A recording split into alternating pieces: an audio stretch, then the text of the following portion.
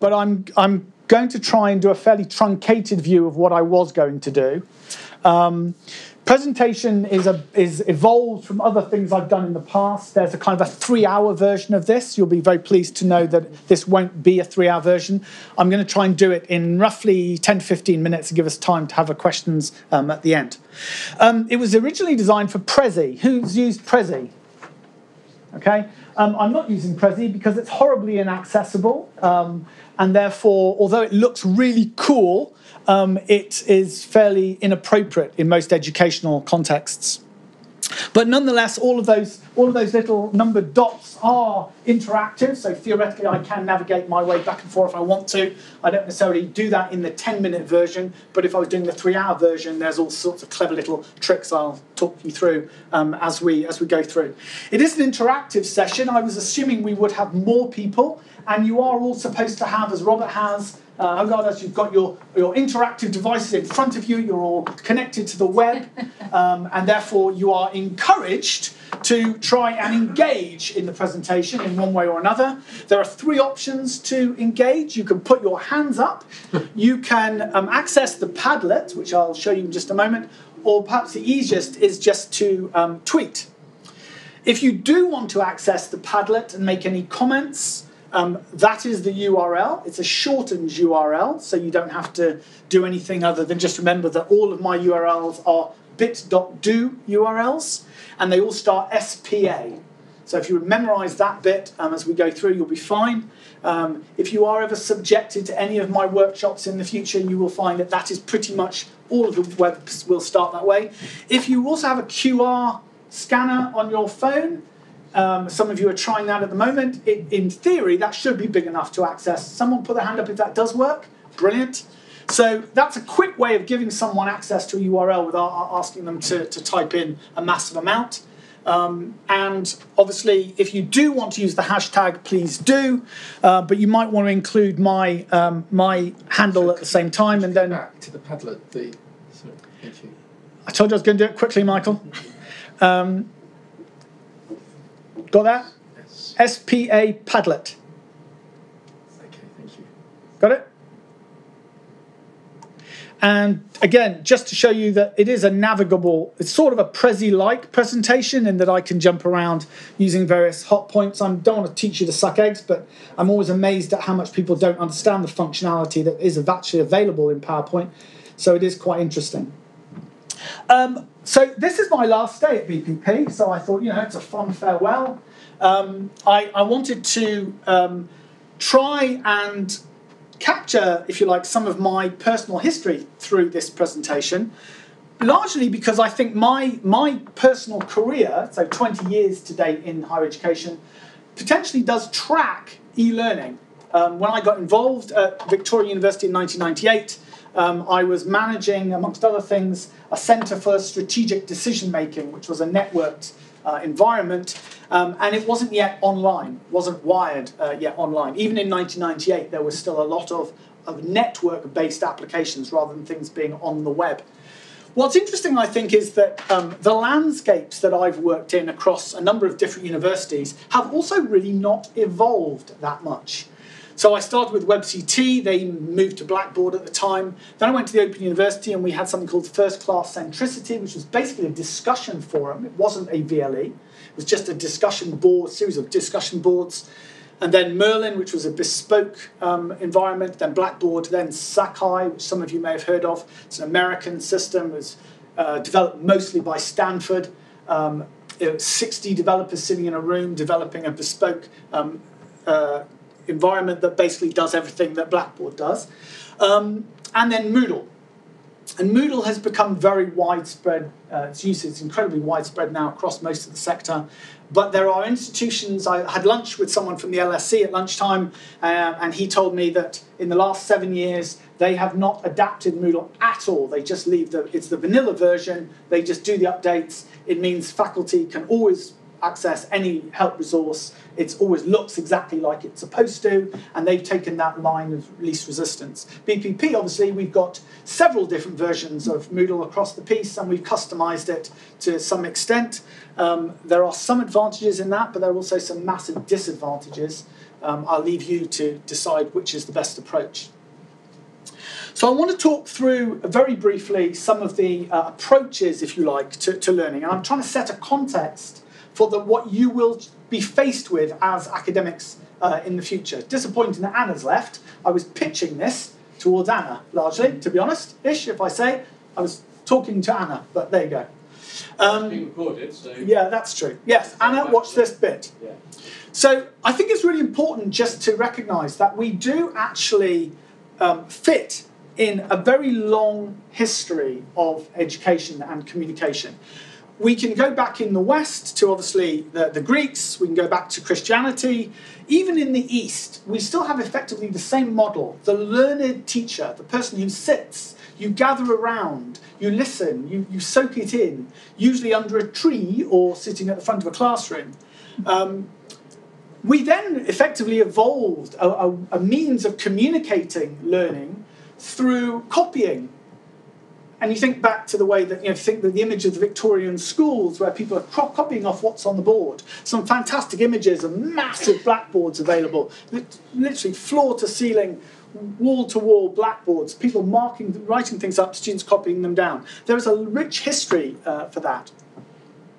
And when we started universities, we basically duplicated that. So this is an image from Bologna University. These do all have alt tags and in PowerPoint, but it essentially duplicates exactly the same model of communication. So my first reflective question, and we don't have time to ask you to ask your questions at the moment, but by all means add them to Padlet if you want to, is how different is the context in which you now teach is from the context in which you were taught? What have been the radical changes from you as a student and you as a faculty member? I think one of the fundamental failings of higher education universally is that we don't tackle the question of how students come to know anything, how we come to know anything, and how students come to know. Effectively, we're talking about people's epistemological foundations. I know anyone that's done the PG Cert knows I bang on about this quite often. I think it's really important that we think through why it is we think knowledge is what it is, and why students think how they come to find out things about the world. We ran a project here at BPP in 2012 called the Poise Project, which was the personal orientation to an international student experience. That was really just to fit in with the Higher Education Academy, who had a focus on internationalisation at the time. But what we did was we looked at what the literature said around people's personal epistemology. And there are 5 bits of scholarship that relate, that have given us this kind of model, if you like, of the factors that go into students and faculty's conceptions of how they come to know. So people either, I know this won't be that legible, so it says, is knowledge quick or not at all? So certainly, if you think about some of your students, you will find some students who'll say, yeah, I get that, but I can never learn maths. It doesn't matter how, I just can't get maths. So those are people who are fixated on the idea that there are things that they'll either get or they won't ever get it.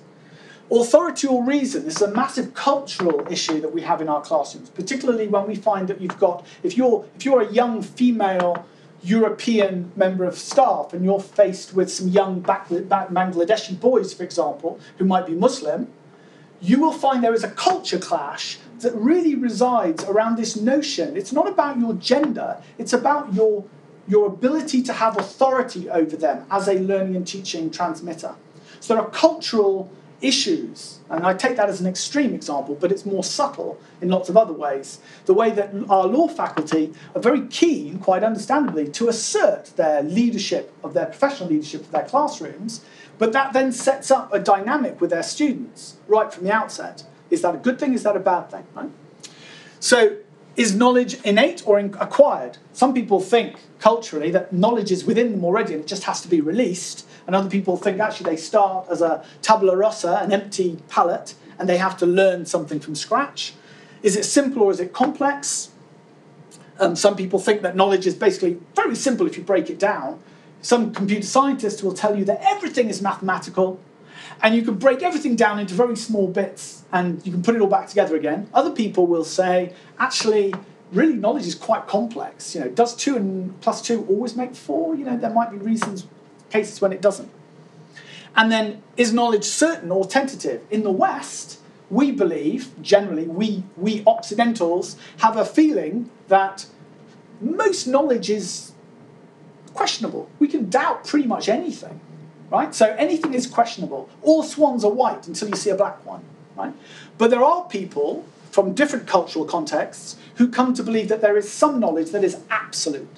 Obviously, people with faith in the West may be the same, but there will be some things that are absolutely certain. Questioning that fundamental belief structure is something that higher education doesn't do. We tend to assume that the students come to us are kind of ready to learn kind of the way that we want to teach them. And I think that's arguably a fallacy. I think there's also an issue, which I obviously displayed some photographs of how people have been teaching for centuries. I think there's also some issues around the spatial contracts that we have with our students. That's a 1905 classroom. 70-odd years later, the only thing that's changed is that instead of being a girls' school, it's a boys' school. But essentially, it's exactly the same model. Now, there are some differences in contemporary classrooms in some schools, but when you think about the way universities have evolved, that's very progressive, mixed classes in 1905 in Texas. When you think about how contemporary universities very often deliver some of their learning, it hasn't changed at all. Now, you might say, but we don't do lectures, we do tutorials, we do seminars. So my question would be, is that a tutor-focused tutorial, or is it really about the student? So, okay, maybe we don't do it that model. Maybe we have got that kind of model, and that's clearly much, much more focused on the student, isn't it? It's them working around their tables, and although they are looking all at the tutor at the top, and she does actually have a blackboard in front of her, a whiteboard in front of her. So my question is, what our spatial agreements are with our students is predetermined, effectively.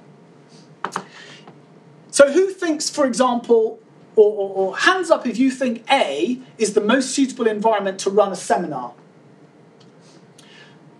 C. You're just being difficult. C. Would C be the suitable environment to a seminar? Yes, well, John thinks so. Obviously, other people just aren't participating, because that's fairly obvious, isn't it? So I think the point is that there are certainly conventions. When you came in today, you weren't really expecting a workshop, because you walk in and there are rows, and you sit down, and you're expecting to be presented to. So I think there's essentially an unspoken contract just in the physical way that we set up our classrooms. So another reflective question, how much does the physical space you're allocated to teaching determine your ability to teach, or how you teach? I suspect, I know from the PG Cert when I ask that question, it's almost universal. People will always say, well, yeah, kind of I have to teach that way, and maybe I can move the furniture, but if I do, I'm inconveniencing the person that comes after me because they might not want to do it the same way, and so on. So I think when you think about educational technology and the impact that that's had on learning and teaching practice, it's worth going right back to the beginning. I'm going to let you read those first.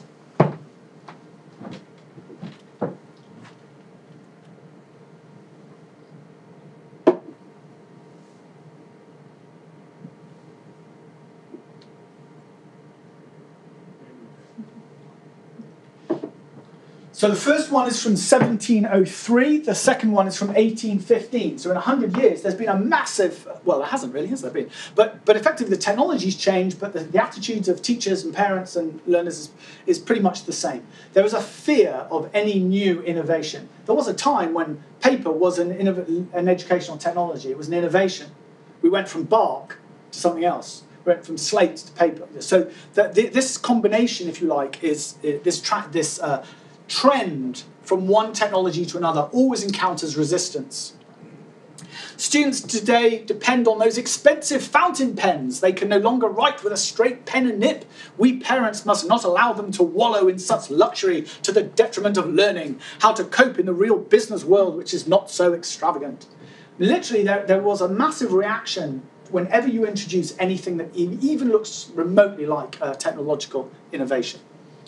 And ballpoint pens are clearly also expensive luxuries. We also, most of us, some of us, will remember a time when you might have had a mimeograph. Anyone old enough to have ever... Yes, indeed, thank you. At least I'm not the only person who's old enough to remember those. But of course, once you've done one of those and you type that thing into your carbon thing, it was fairly precious. You know, normally you gave that to Sharon in the office, who would file it away. Well, mine was Sharon, I don't know. You give that to Sharon and she'd file it away in the office. And it would get used the following year until you needed to refresh it, but you weren't encouraged to refresh it because obviously they were quite expensive. Obviously, when photocopiers came in, it was so much easier to duplicate things, and so basically anyone could do their own thing. There was quality control. Front office lost that quality control because clearly anyone could photocopy anything. From acetates to data show and back again, because these two sort of lived with each other, those of us that have ever used an acetate, you know, I remember going to a lecture, watching a lecturer coming in with a huge roll of acetates and putting it on there, and then winding it through to that week's notes. There's some nodding heads here. So that clearly also means that once you've written it down, it's fairly fixed. Data shows required you very often to produce individual slides. I mean, I remember actually the first time I used PowerPoint, or a version of PowerPoint, I had to produce my PowerPoint, but I couldn't project it because there was nothing in the lecture theatre that would allow me to do that. I had to take it to AV, who would produce me slides, and then I could put slides into a slide projector that was mounted in the middle of the room. I'm not sure if anyone's familiar with that. And then we went from a kind of sort of analogy world where you had slides and acetates and handwritten things to PowerPoint. Once we got PowerPoint, then all of the bad accessible practices, the lack of QA, is released into the universe. Anybody can throw any old piece of rubbish, I'm being recorded, together, and as a result, the quality, not just in terms of accessibility, but the learning and teaching quality definitely has suffered. So again, reflective question, when do you trace back to your original sense of your use of technology? When would you think you started using technology? Was it the first time you used Word, the first time you used a digital projector, the first time you used a VLE? Trying to think about when you started your journey, I think will change your perspective on the nature of your journey. I got a pen license in year 5. Ah, it's impressive. That was it. Yeah. My first step. Yeah. So the reason the course, the talk was entitled "The Walled Garden or the Open Jungle" was, I think, in reality we all operate in universities as we do in monasteries, within a walled garden. The institution protects us and our students to an extent from external threats. And in digital terms, what that tends to mean is that we provide them with a safe, curated space, that we don't allow them to say untruths, we don't allow them to say anything that's racist or sexist or defamatory. That's part of the model. That's part of the rationale for why a university provides a VLE and its version of its own personal version of Office 365 and whatever other applications are available. There's also a sense in which universities feel obliged to provide an access guarantee. You have to be able to guarantee that students do have access to this resource. If they were doing their own thing, they would constantly be on the phone asking for support. So that's the idea. You give them access to guarantee core resources. And the idea that effectively it's a tended garden, that there is support available, theoretically, for anyone who wants to know how to do things. Now, I personally think, I think the technical term is, I think that's a fallacy. I think in reality, it's a part of the tradition. There was a time when you went to university because they had the libraries. You had to go to your university because they were the only ones that had the library. In fact, you had to go to that university because that was the only professor who had that book. There might have only been 10 versions of that book, and one of them was in the UK, and it was at Cambridge. So you went to Cambridge rather than Oxford or Durham or St Andrews because that's where you had to go to get access to that individual book. I don't think we've moved very far from that in our mindset. I think in reality, the digital world that our students operate in is incredibly complex.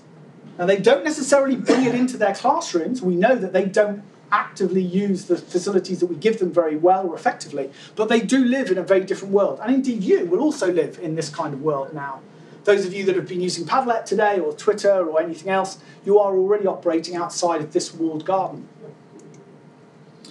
I think there is a trend towards aggregating devices, aggregating software that allows you to pull in lots and lots and lots of different strands of knowledge into your personal device.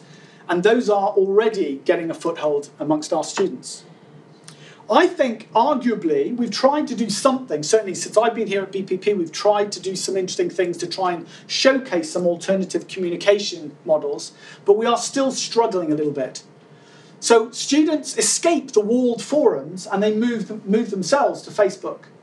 Now, some of that might be psychological because they want to get out from the walled garden. They just feel they have to escape. But there might be a degree to which it's about the design, the environment itself. It's so much more attractive. But even if we made ours incredibly sexy, even if it really looked like Facebook, would they not still want to go outside? They don't like chat. Certainly we don't make a lot of chat in terms of Moodle, but they generally don't like it. Most of them will create WhatsApp groups.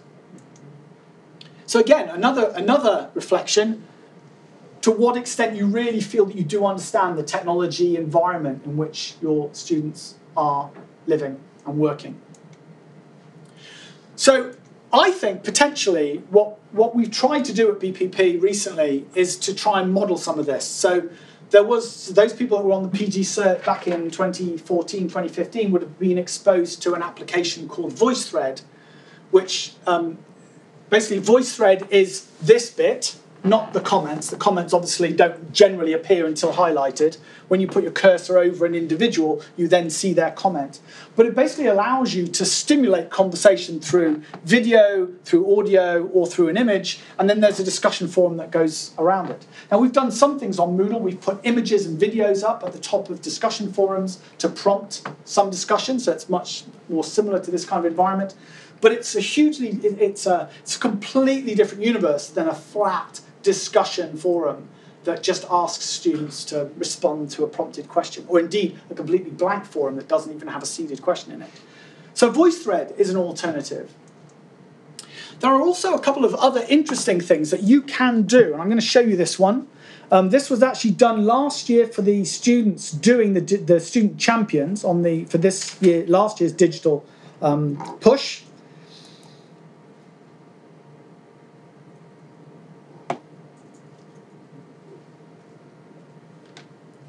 Super slow.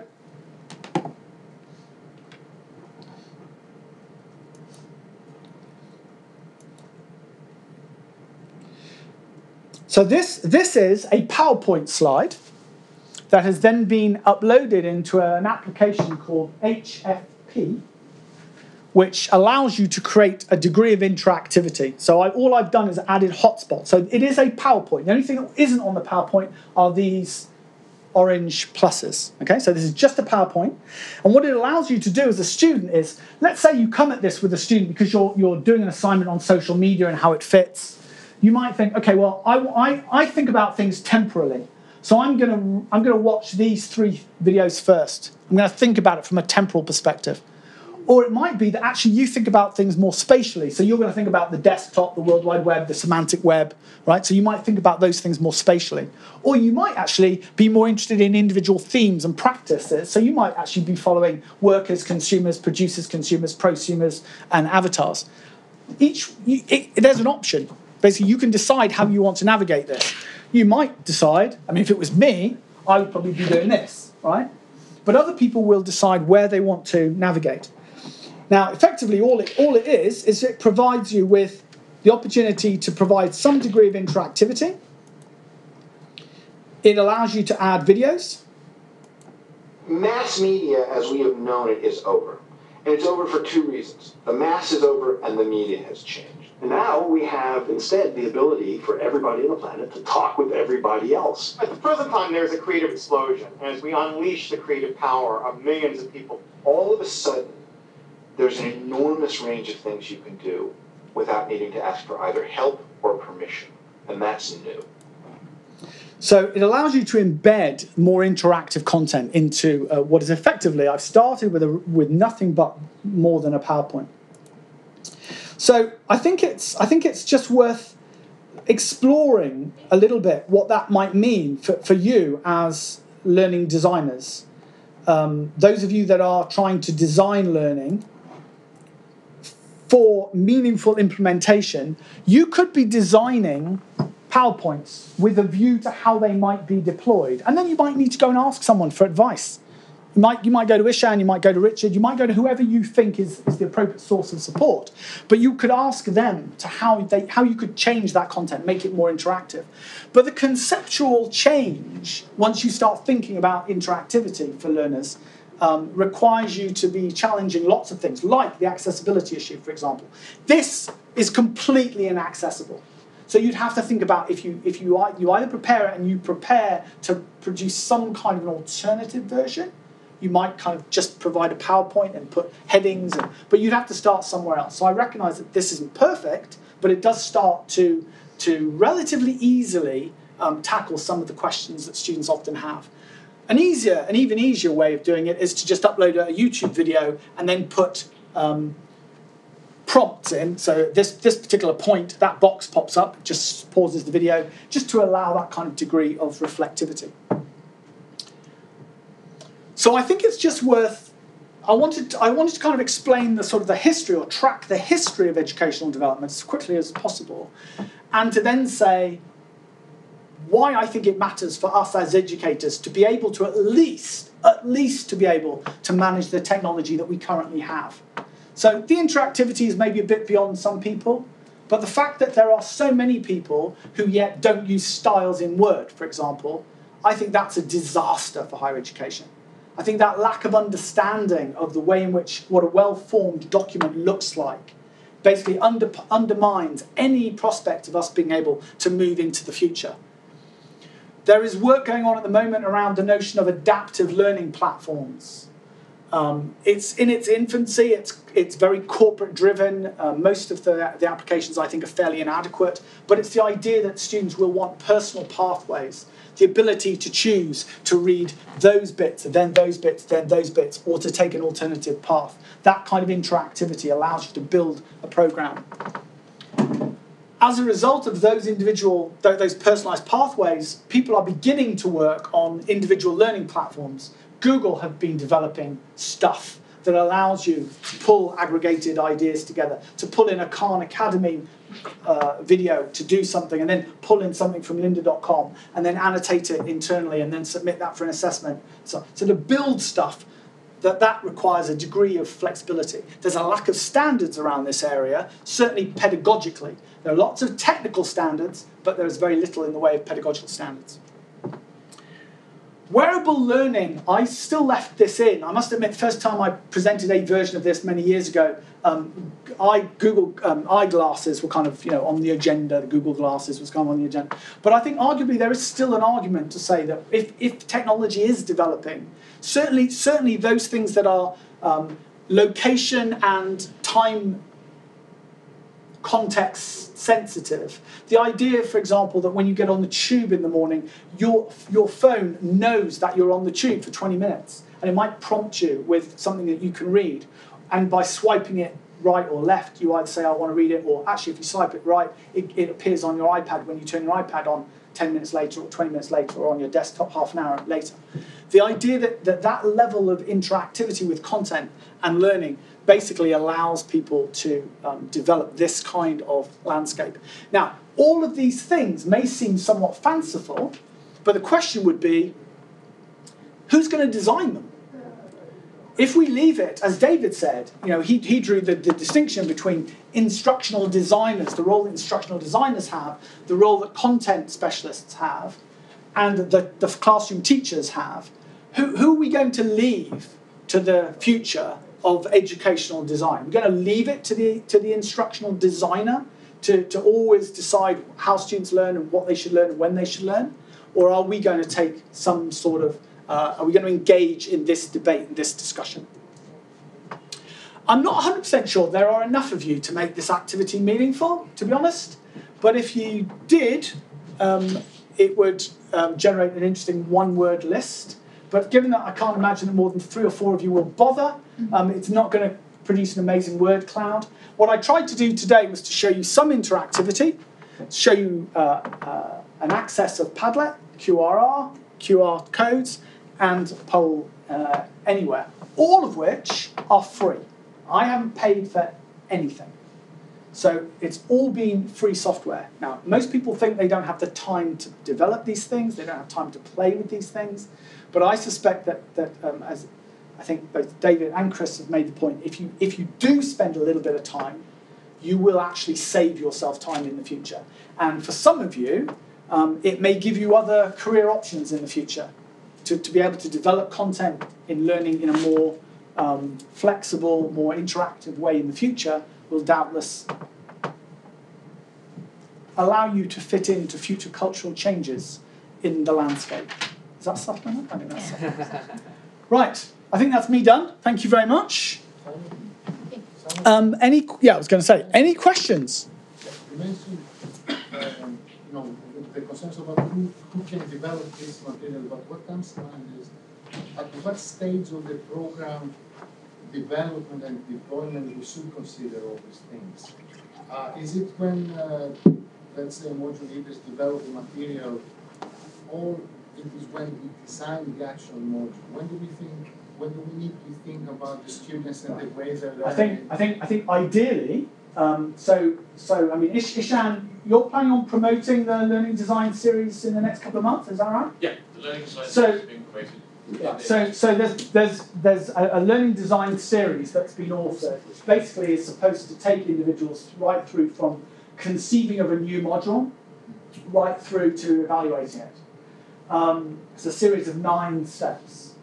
And my argument would be that if you engage in that kind of design conversation, you will start to tease out some of these issues. You may say, actually, I expect my students will want to be able to learn in an interactive way on a tablet or on a phone on the tube. I mean, when we had the shape conversation some time ago in PQ, those were the kinds of conversations people were having. Is it really important that it is mobile? And the conclusion was yes, right? And any other then decision about how you're going to provide questions and test questions inevitably had to be done in a mobile compatible way to suit those particular students. So I think arguably, yes, the earlier in the process you go, the better. But given that you have modules that you are intimately familiar with now, that you are currently teaching, there's an opportunity then to experiment. So, for each you individually to think, okay, maybe you like that interactivity, that timeline that I put up. So, and it's H5P, really easy to Google. You can put it in WordPerfect, in WordPress, set up a free WordPress site, author it in WordPress. It is actually available for Moodle, but that would be a whole other conversation with BPP about getting it embedded in Moodle. It's there already. Is it there already? Are you sure? I used it the other day. Oh, brilliant. Okay. So it wasn't last year when I did that. Brilliant. Okay. So basically, if you want to develop that kind of interactivity now, it's obviously available. So starting those thought processes now within a team with existing content will make you much more ready then to start a new module with a much broader open mind, rather than taking something that's fairly staid and copying it across. Right.